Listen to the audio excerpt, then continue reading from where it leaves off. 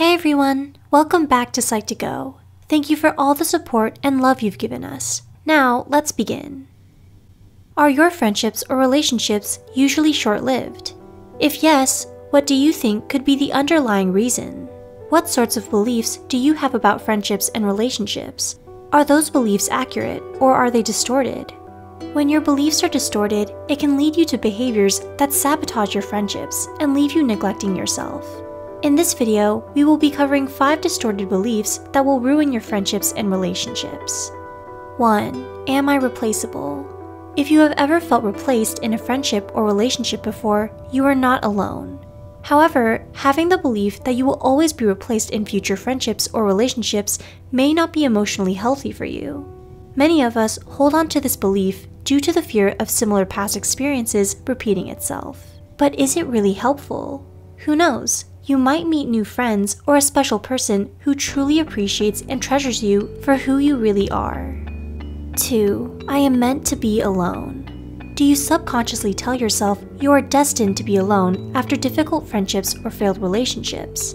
This belief of feeling like you are destined to be alone can be derived from the difficulty in communicating your thoughts and emotions, which can result in feelings of loneliness. If you feel like you are meant to be alone, you are not. You deserve to have friends or family who care about you. 3. Assuming they do not care. Adopting this belief can be detrimental to friendships and relationships as there is a presence of assumptions, mistrust, and miscommunication, which could lead to disagreements. At times, your friends may give you the impression that they do not care. However, it may not always be the case. Different people show care differently, and different people have their own definitions of feeling cared for. 4. Assuming they understand you. Are you guilty of not communicating how you truly feel or think directly to others because you assume that they are able to read your mind and understand you? Assumptions create uncertainty, and we may end up creating false scenarios in our minds which may lead to further misunderstanding.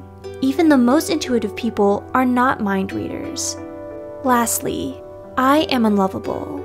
Have you ever been labeled as unlovable or something similar by your parents, a lover, or ex-lover?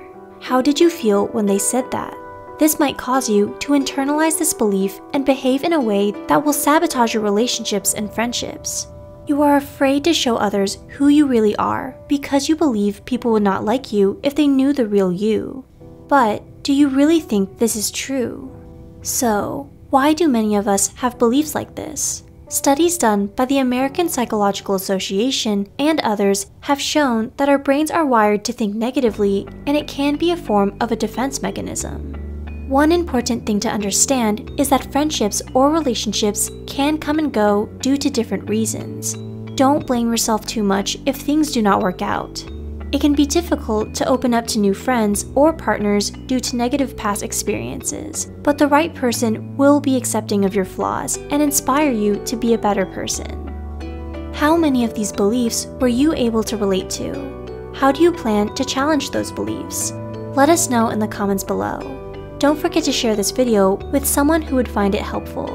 Click on the subscribe button for more videos on psychology and mental health. And as always, thank you for watching.